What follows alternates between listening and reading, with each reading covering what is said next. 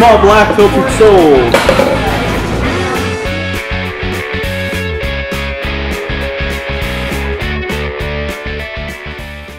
As a barista, I usually come in and I like to be on bar, so they tend to throw me right on bar as soon as I get there.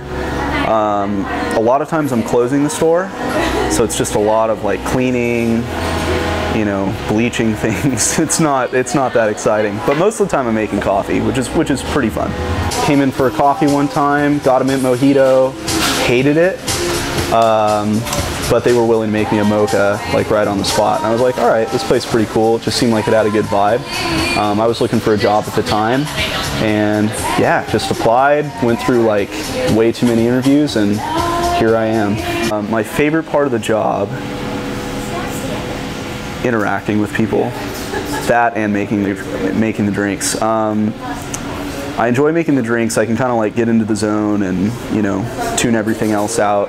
And I also legitimately do, you know, enjoy interacting with it, you know, at least half of the customers that come in, like maybe the other half not so much, but in general, it's very much a family here. We're all very open with each other. We hang out outside of work together as a group pretty often. Yeah, I would just say that it's a family environment. Like, I've met a lot of people here to the point where pretty much every time I leave my house I end up seeing somebody from Philz. So yeah, it's a good environment for sure. Positive environment. It's very tiring.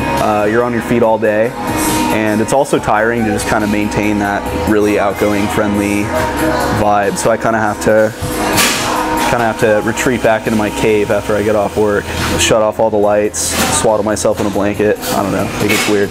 Dude, I'm 21, so what I pictured myself doing when I was 18 or 19 or 17, it was just totally out of left field and not in line with reality. It's a good job. I would love to have a better job, but this is the job I have. When I was 18, I probably thought I was going to rule the world at 21, you know, so I don't know. Treat us like people.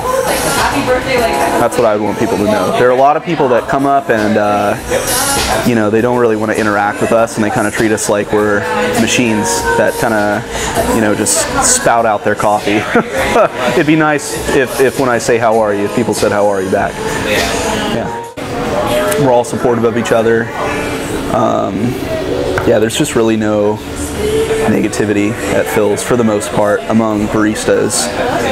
The job is stressful, but we just really keep the energy up, and yeah, it's probably the best part about working here. Tell me if it's any good.